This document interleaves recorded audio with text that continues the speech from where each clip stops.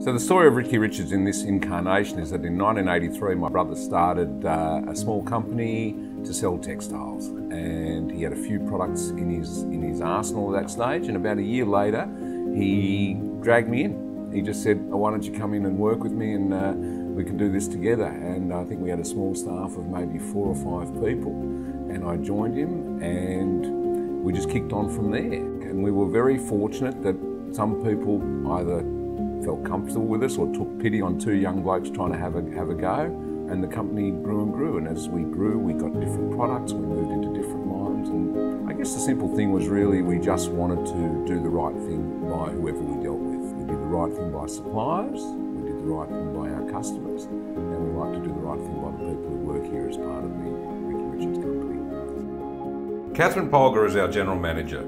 She's the first woman and non-family member to run Ricky Richards, and she really brings a new perspective and dynamic to the business. So Ricky is family. It started as a family with Norman Gottlieb, his brother Ron, and Eric, his father. And from there, as we're a small team, they've just grown, and everybody that's joined has been swept up into the family environment. And the best part is we support each other, and it's one of the favourite parts of most people that's experienced at Ricky Richards, being part of the family. When all's said and done, we are a distribution point for technical and sun control and print media textiles and fabrics. So what that means is we source product from around the world, and around the world it obviously includes Australia as well. We have some great products coming out of Australia as well as from all over the world, and we bring them into the country and we warehouse them here at a facility here, and we market and sell them. Ricky has been a leader because of service. One of the things that we're very strong about is our stock holding. We hold a large inventory, and that does us through the summer season, especially in our peak times. If we do run out for any reason, we tend to air freight. It's a priority, it's a cost of the business, but for something for us, it's very important that our customers are not left hanging, so we will do that. At Ricky Richards, when all is said and done, we find solutions for problems. The partnerships at Ricky Richards are very important to us. We have had partnerships that go back 30 years. We have Pfeiffer in the US, who provides our mesh for sun control products. And we have Wongpung in Korea, which has a long family friendship with the Gottliebs.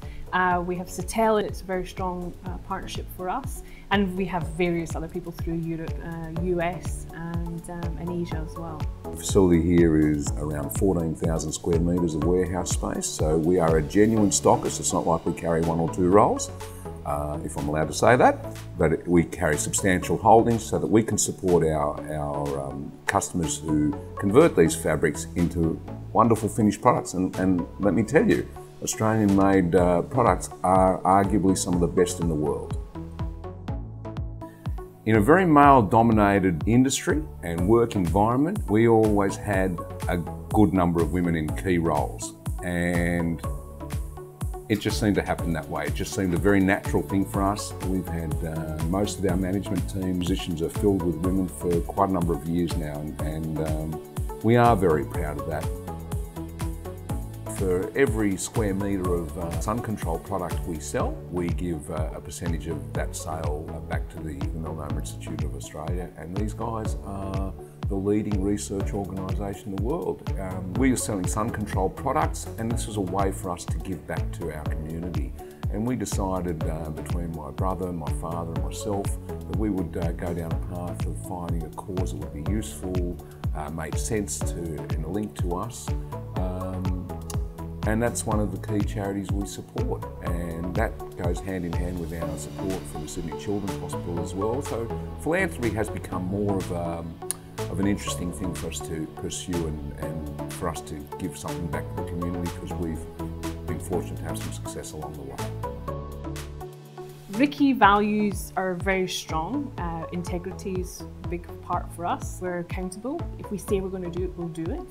We're experienced. There's a lot of guys in the industry who've been here a long time.